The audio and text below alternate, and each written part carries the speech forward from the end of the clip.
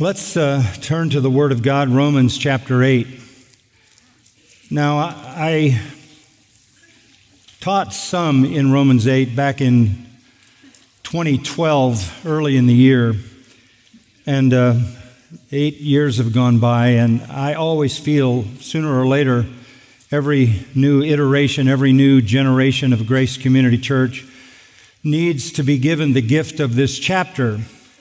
So that's why we're going to start a series in chapter 8 now. I really don't have any idea how long it will go. It'll go until we have done our best to exhaust the glorious truths in this incredible chapter.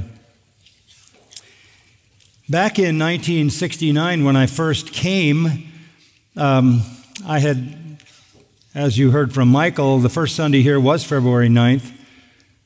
This is year 51. I know many of you were hoping 50 would have been it, but I'm back.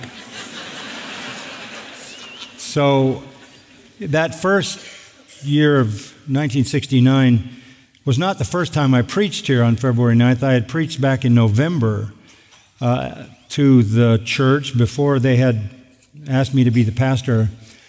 And that evening that I was here, the first time I ever came, and it was in the chapel, I basically preached from Romans 6, 7, and 8.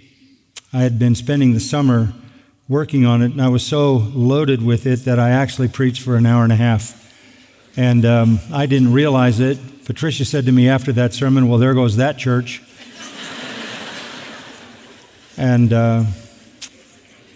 I was so into these 3 chapters and unpacking them, but they did come back and ask me to come back the next week and preach again. So I was grateful for that. And the next week there was a huge clock on the back wall just to help me move along a little more conscious of reality.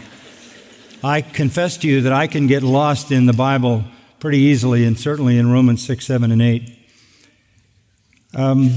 There will be many truths in this 8th chapter that you are well aware of, but I will be happy to again put you in remembrance of things because they are the source of our gratitude, joy, and worship. There will be some things in this chapter that will be fresh to you as we move through, but all in all, this is the greatest chapter of promises, containing the greatest promises that you can find in any single chapter in the Bible. Every Christian should know this chapter and know it well.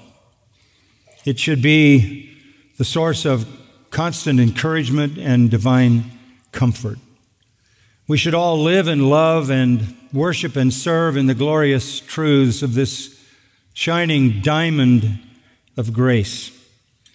And more than any chapter in the New Testament, it details the gracious work of the Holy Spirit for the redeemed people who belong to the Father because they were purchased by the Son and are now empowered by the Spirit.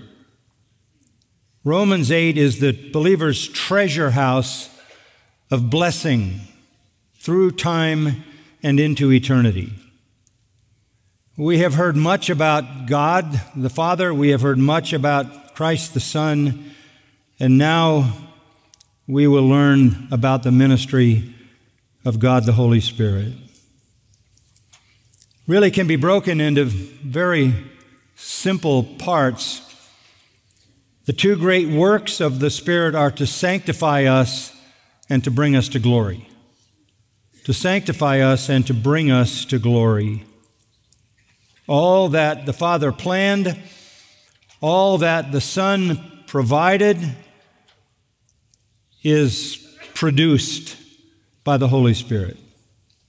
Mastering and understanding of this chapter with all of its profound, gracious realities will elevate your love for and worship of God the Holy Spirit. We will draw from this chapter an unparalleled knowledge of the kindness of God through Christ by the Spirit, as He has granted us all spiritual blessings in the heavenlies. This study will prevent us from all the bizarre and dishonorable things that are heaped upon the Holy Spirit by false teachers who take His holy name in vain with their folly. But more than just protecting us from that, it will give us cause for worship and gratitude and love and joy in the light of the work of the Spirit secured for us by grace. Now, chapter 7 closed on a very negative note, as we saw last week. Let me go back to verse 21 of chapter 7.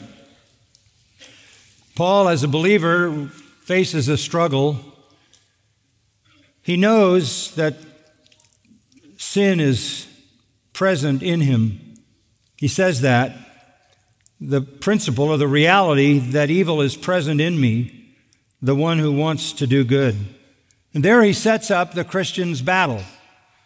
The new man, the inner person, desires to do good, loves the law of God, loves righteousness. But there's another principle, another operative principle, another reality, and it is sin. So that Paul says in verse 22, I joyfully concur with the law of God in the inner man, the new creation, the new man, joyfully concurs with the law of God.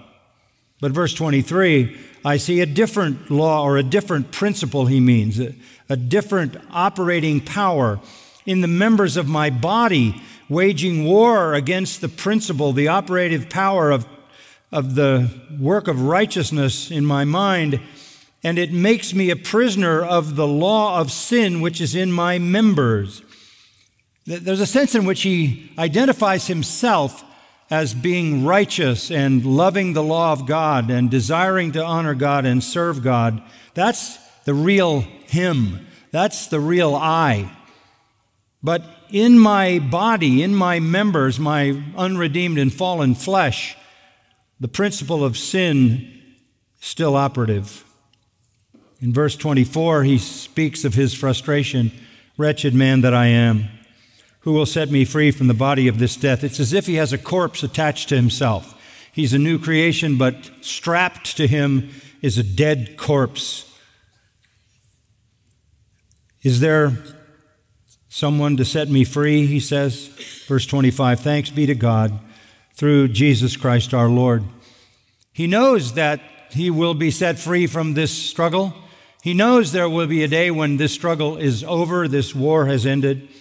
But until then, he says, so then, on the one hand, I myself, the real I, with my mind am serving the law of God, but on the other, with my flesh, the law of sin. He distances the new inner man from the flesh, and he says, the real me serves the law of God, but my flesh, which hangs on like a corpse, the law of sin. That is a very despairing reality, and all of us live in it as believers. We understand that. And that might induce fear that somehow with this wretchedness clinging to us, this corpse, this carcass strapped to us, we would lose the battle and forfeit our salvation. There are many people who would teach that. But Paul rushes to tell us in chapter 8 with these words, therefore there is now no condemnation for those who are in Christ Jesus. That's what we needed to hear. That is the good news. In spite of the fierceness of the battle, in spite of the fact that we consider ourselves in a sense to be wretched, and you say, well, Paul is a mature believer. Why does he consider himself to be wretched? And the answer is because the more mature you are, the more wretched you know yourself to be. Another way to say that is, as you grow in grace and in the knowledge of Christ, as you go through the process of sanctification, you will sin less and you will behave more righteously. The problem is that even though you sin less, and are more righteous, you'll feel worse. Because to a righteous person, to a sanctified person, sin is worse. It sees by its own righteous eyes the real odiousness of sin. A new believer might understand that there are new righteous impulses, but will not understand the sinfulness of sin, because righteousness hasn't developed enough for him to see the sinfulness of sin against the backdrop of sanctification. So it is the case that as you grow in grace and as you sin less and are more righteous, you will feel worse on the one hand. But on the other hand, you will feel better because you understand how bad sin is. You understand how great grace is. Those who are far along in that sanctification process, who really see the sinfulness of sin and see the magnificence of grace, have reached a mature ability to worship. So here's the good news. The battle is fierce. You have a corpse attached to you as a believer until the redemption of the body, which we'll learn about in the 8th chapter. You're going to be serving the law of God with your inner man, but you're also going to have sin operative in your flesh. But the good news, the news you want to hear above all other news, is there is no condemnation for those who are in Christ Jesus. That is a statement that says you are secure. You are secure. This is the good news. You will never be condemned. You will fight the battle. You will be victorious. On occasions you will fail, succumb to temptation. You will always feel like you are bearing about a certain kind of wretchedness. But fear not, you will never be condemned. That is the good news. Another way to say it is, justification is forever. Salvation is forever. This is to give us confidence even in our struggle. And that confidence and that no condemnation reality is secured to us by the work of the Holy Spirit. Now, what does the Holy Spirit do for us? This is what we're going to see in the 8th chapter. He gives us life. He sets us free from judgment. He enables us to keep God's law. He changes our nature. He empowers us over temptation. He confirms our adoption as sons. He creates a longing for eternal glory.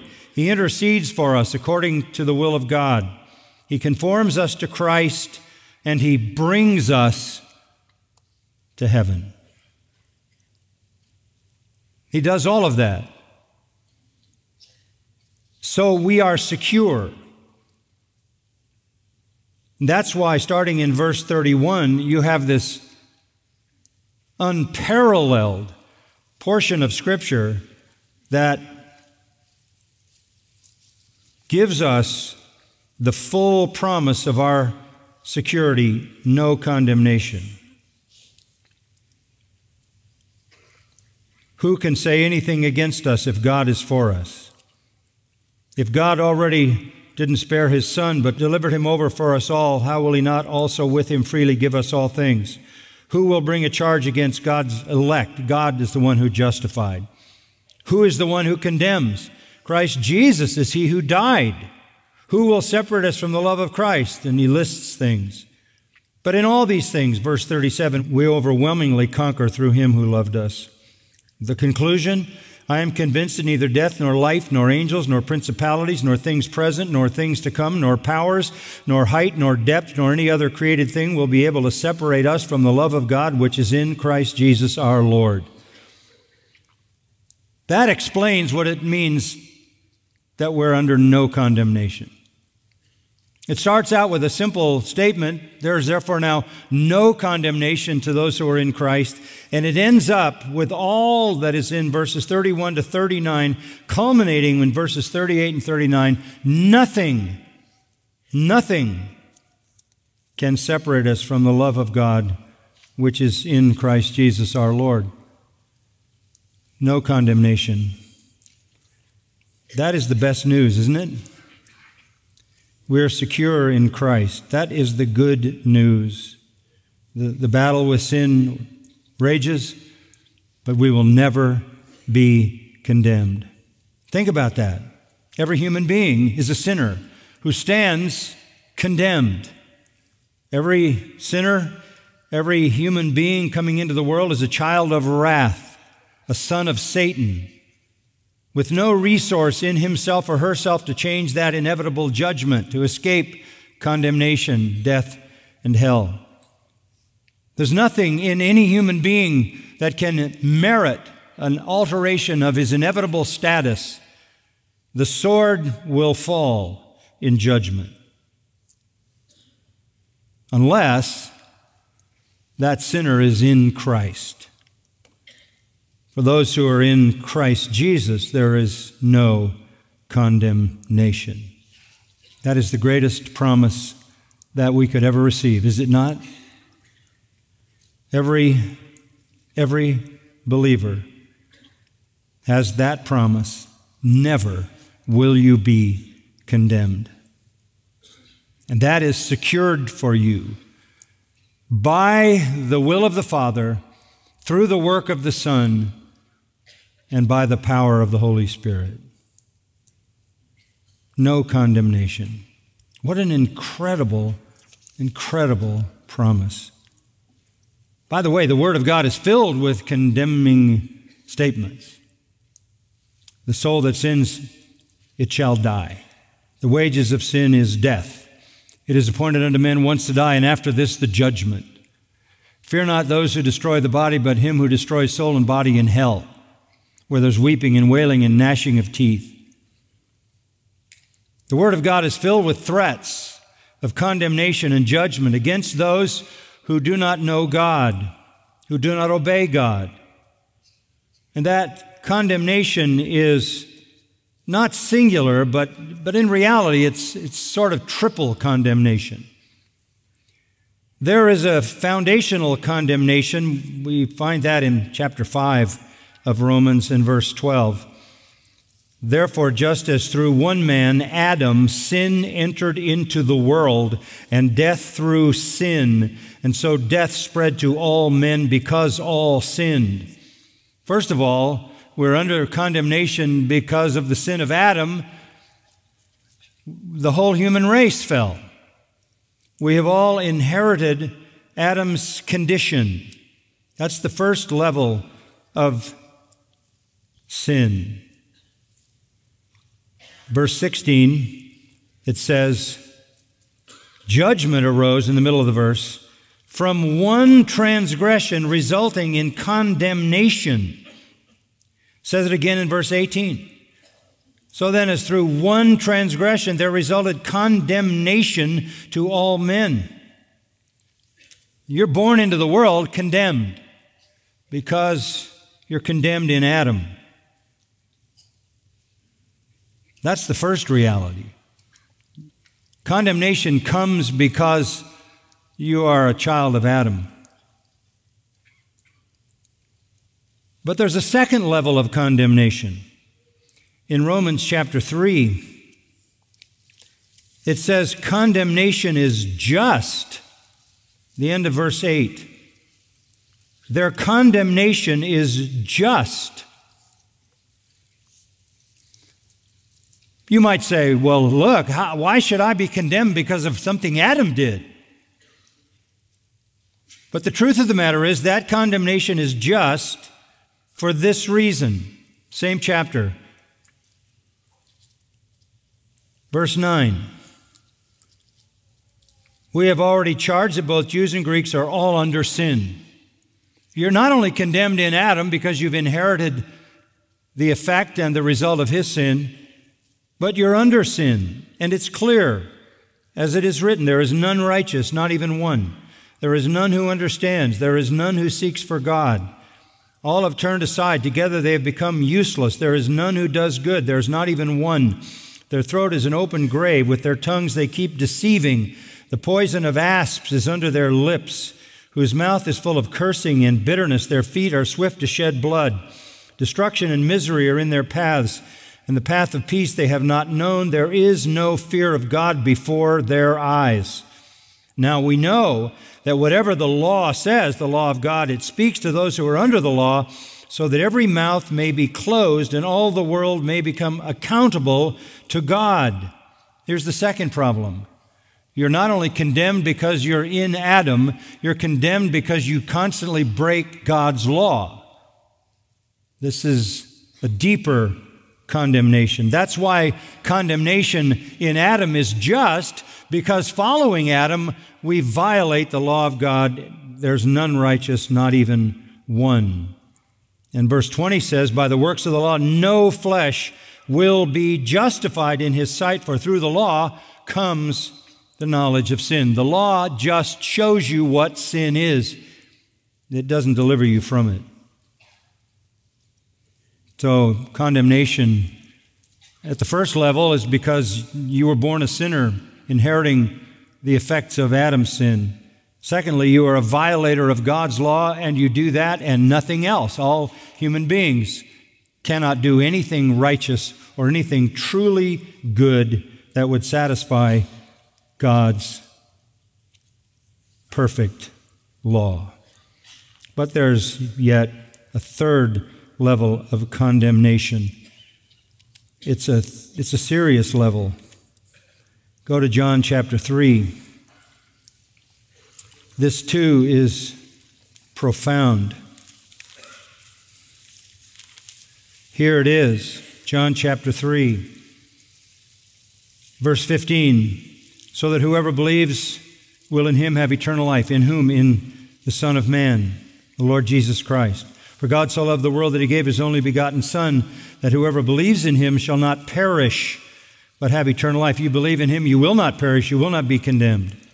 For God did not send the Son into the world to condemn the world, but that the world might be saved through him. He who believes in him is not condemned.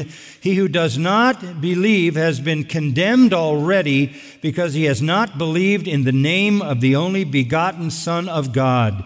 This is the condemnation, that the light has come into the world, and men love the darkness rather than the light, for their deeds were evil. For everyone who does evil hates the light and doesn't come to the light. You're condemned already because you don't come to the light.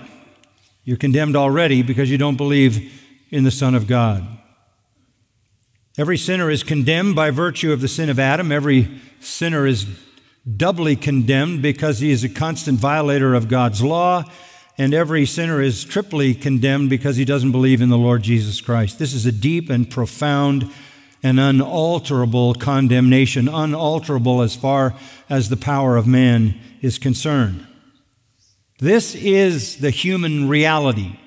This is biblical anthropology. Religion theoretically exists to deliver people from the wrath of the gods. Religion intends to give you an escape. That is why religion exists. Any religion and all religion is designed to show you a path to escape the wrath of God or gods. And if you follow the prescriptions of those religions, you will move from the wrath of the deity to the favor of the deity. But all of those religions offer the pathway as being moral or ceremonial. It is either because you do some moral good and therefore God accepts that as all that is required and moves you from condemnation to reward, or it is because you have followed ceremonies and you have done the prescriptions that the religion orders you to do, and therefore by some sacrament or some ceremony you have escaped condemnation. By the way, all those religions lie. Because no ceremony can save you, not even the animal sacrifices of the Old Testament could save anybody. Nobody was saved by the blood of bulls and goats. Those were just illustrations of the fact that those couldn't save, and that's why they were repeated every day. But there needed to be a final sacrifice who could save by the one offering of himself. They all pointed to Christ. Let me say it again. Religion exists for the purpose of telling people they can escape the consequence of their sin. They can escape the inevitable judgment of whatever God that religion espouses by following certain moral pathways or ceremonial activities. They all lie. They all lie. Religion is more deceptive than irreligion. Religion is the most deceptive thing in the world. Satan disguises himself as what? An angel of light. He's a deceiver, and all of his agents are deceivers, and all of his angels are deceivers. What Paul says in chapter 8 is this: there's no condemnation for those who are in Christ Jesus. That's it. That is exclusive and inclusive. In 2 Thessalonians chapter 1, we read this in verse 7, "The Lord Jesus will be revealed from heaven with his mighty angels in flaming fire, dealing out retribution to those who do not know God and to those who do not obey the gospel of our Lord Jesus. These will pay the penalty of eternal destruction." Who is going to pay the penalty of eternal destruction? Who will realize divine wrath and condemnation? Those who do not obey the gospel of our Lord Jesus Christ. That's why Acts 4:12 says there's no salvation in any other name. That's why John 14 says no one comes to the Father but by me. That is the only way. Christ is the only Savior. Christianity is the only true religion. So the condemnation is just. It is just, inherited from Adam, yes, but just because all men demonstrate the sinful nature that they inherited. And they have no capacity to rise above it. And when they face the law, it doesn't help them. It even does more damage. Look at Romans 7, verse 9. Well, back to verse 8.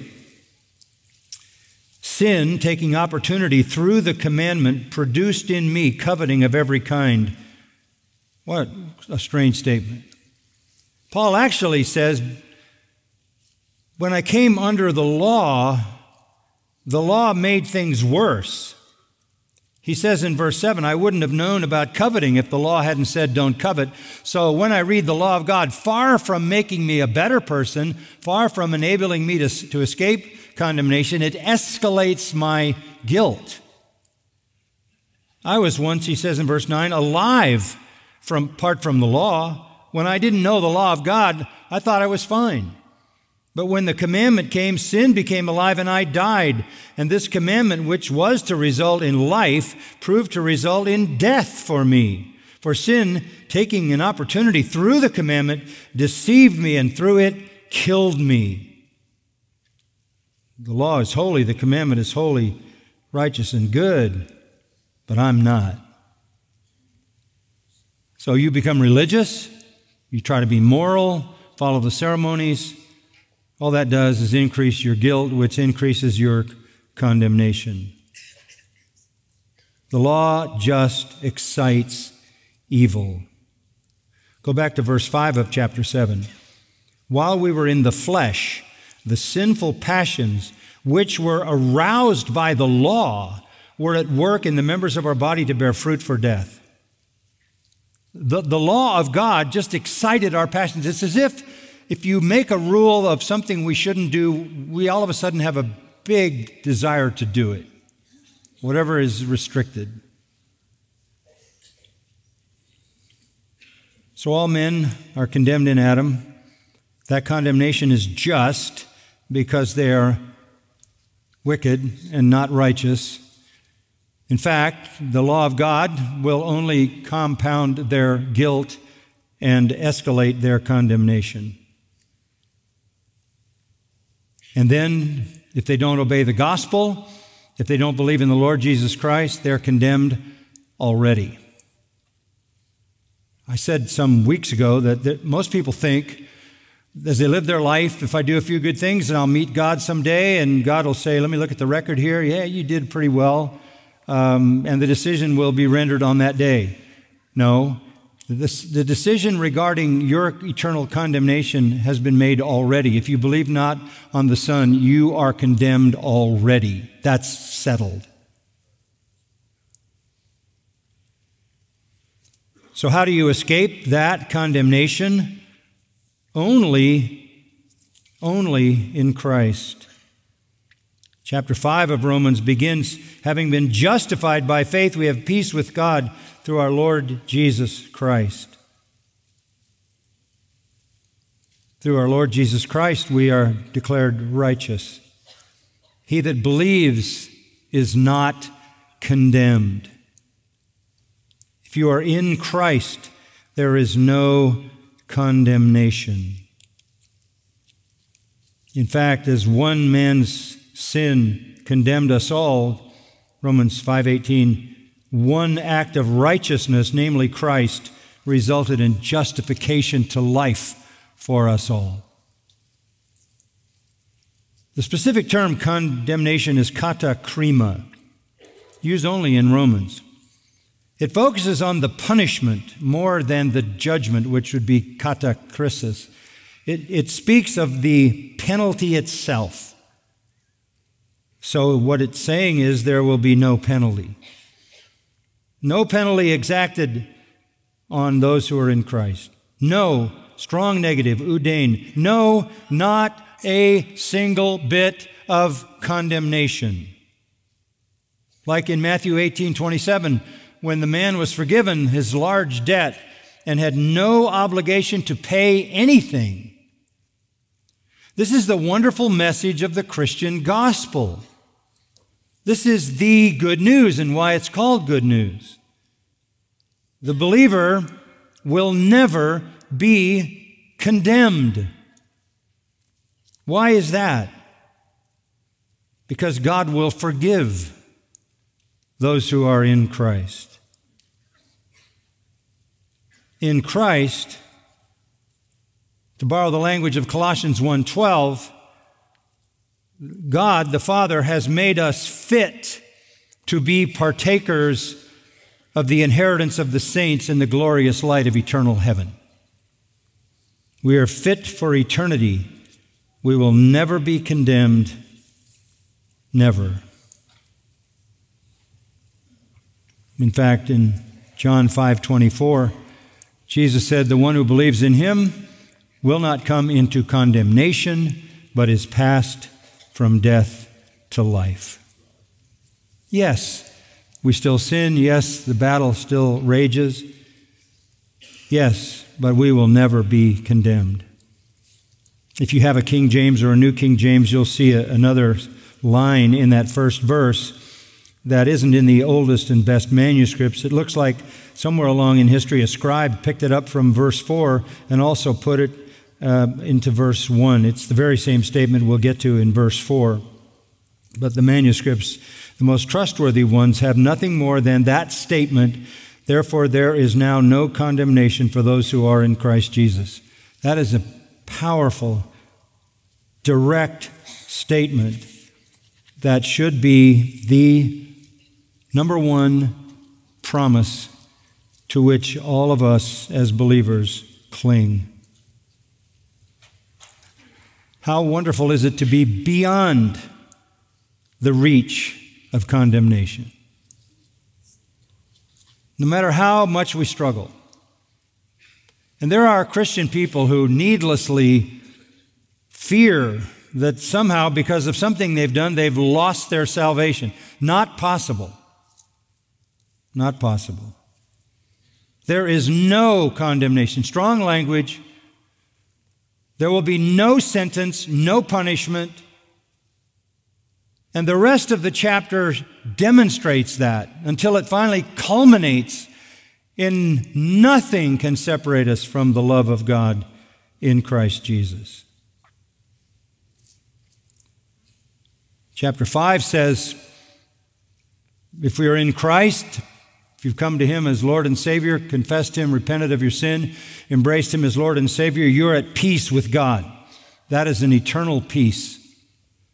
Chapter 6 says you're not only at peace with God, you're in union with Jesus Christ. Chapter 7. Chapter 7 then goes on to say you have been delivered, you have been set free, chapter 6 and 7, from sin. Chapter 8 now says there's no condemnation and ends up saying you're going to be brought into eternal glory.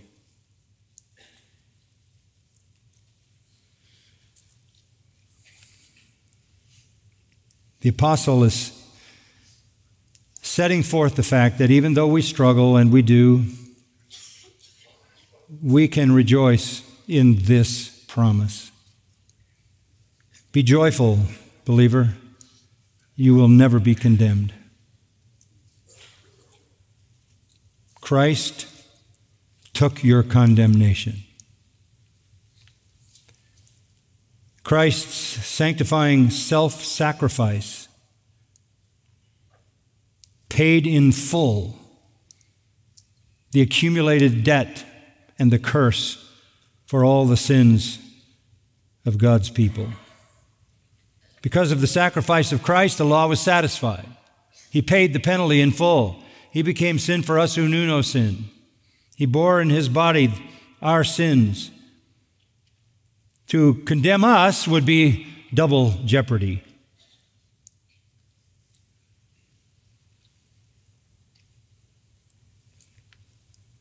Paul says, if you're in Christ, if you're in that union with Him by faith, there will never be punishment for you. That means that there will be no punishment. You're not going to go to heaven even as a believer and have all kinds of bad things thrown up on some screen, as I've heard people say, and you're going to get whacked around or lose some heavenly benefit because of ugly things. Nothing you will ever see in eternal glory will bear any mark of sin against you.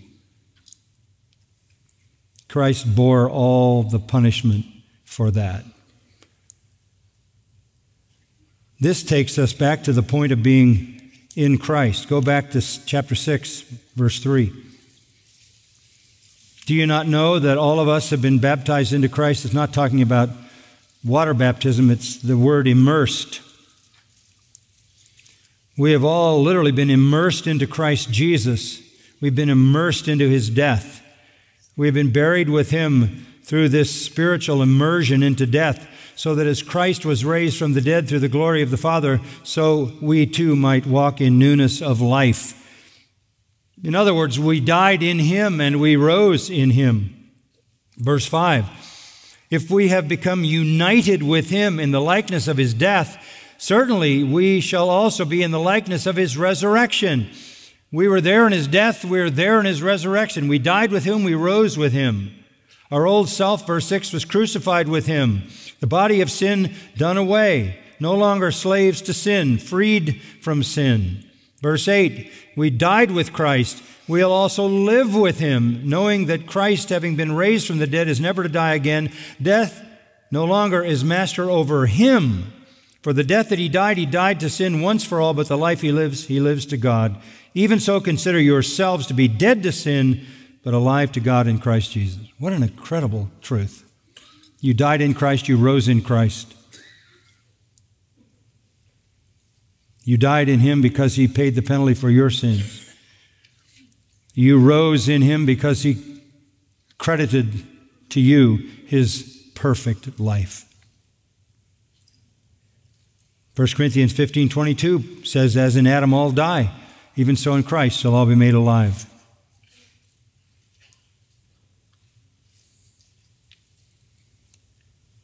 You're not a Christian if you're not in Christ. You're not a Christian if Christ is not in you. This union was symbolized even in the Old Testament when the high priest went before God.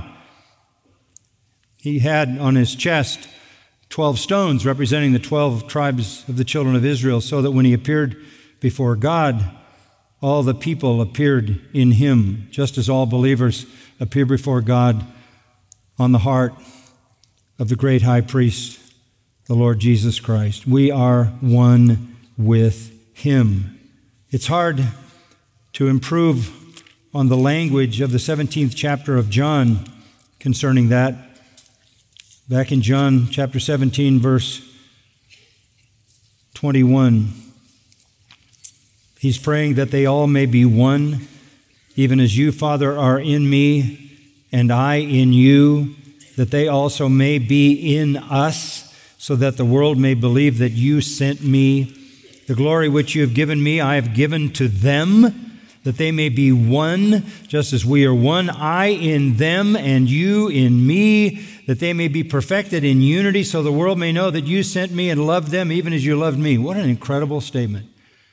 Father loves us the same way he loves the Son, because we're in the Son. That is why there's no condemnation. Because if there is condemnation, then Christ must be condemned, because we are in Christ. And since Christ cannot be condemned, holy, harmless, undefiled, and separate from sinners, we in Christ can never be condemned. We are not under condemnation. Go back to verse 2. Here's the reason. For the Spirit, the law or the principle, the function of the Spirit of life in Christ Jesus. The Spirit is the one who gave us life in Christ, regenerated us, placed us into Christ, has set you free from the law of sin and death, from the principle that sin leads to condemnation and death. The law of sin, what is the law of sin? Well, it's mentioned a number of times, the law of sin. The law of sin is in verse 21 of chapter 7, evil present in me. The law of sin in verse 23, a different law in the members of my body, waging war against the law of my mind, making me a prisoner of the law of sin in my members, in my unredeemed flesh. Verse 25, the end of the verse. With my flesh, the law of sin. The law of sin is simply the principle of sin, the operative principle of sin that leads to death. The wages of sin is death. That's how chapter 6 ended, verse 23. The wages of sin is death. The law of sin, or the principle of the operative power of sin, though its power is diminished and though its punishment is already taken by Christ, it still remains in our flesh. It can defeat us. Listen, it can never condemn us. Because the Spirit of life, who placed us into Christ Jesus, has set you free from the law of sin and death. That's what salvation is. The Spirit of life, who is that? Verse 6 tells us, it says in verse 6, the Spirit is life. In verse 11 it says, it is the Spirit of Him who raised Jesus from the dead. So this is the Holy Spirit. The Holy Spirit has literally placed us into Christ. And in so doing, we have been set free from the operative principle of sin that leads to death and condemnation. So, there is no condemnation to those who are in Christ. How did we come to be in Christ? The life-giving Spirit in the work of regeneration placed us into Christ Jesus. And at that point, we were free from the law of sin and death, because in Christ, the penalty has been paid in full. We died in him, and we rise in him to walk in newness of life. Yes, as 2 Corinthians 3:6 says, the Spirit gives life. Back in John 3, isn't that what Jesus said to Nicodemus? You must be born of the Spirit. The Spirit gives life. So what do we learn in the work of the Spirit initially? The Spirit gives us life, and the Spirit frees us from condemnation. Joy, joy, right? What a promise. That's just the beginning. More to come. Lord, your word does come with power. It is born on the wings of the divine Spirit as it rises from the pages of Holy Scripture to touch our minds. We respond to your word differently than the world, who understands not the things of God. They're spiritually discerned, and those who are unconverted and condemned are spiritually dead and cannot perceive the truth. But for us, your word is life and light and power and promise and blessing and joy. We worship you for the great grace given to us. We deserve to be condemned as those who inherited the sinful nature of Adam, as those who have constantly violated your law, and the more we were exposed to your law, the more violations we perpetrated against your law and your holy will. And we were triply condemned because we rejected your Son. But we thank you, the Spirit gave us life. We thank you that you chose us before the foundation of the world. You predestined us. And your Spirit gave us life, and you justified us. And you have promised us no condemnation. Our hearts are filled with thankfulness.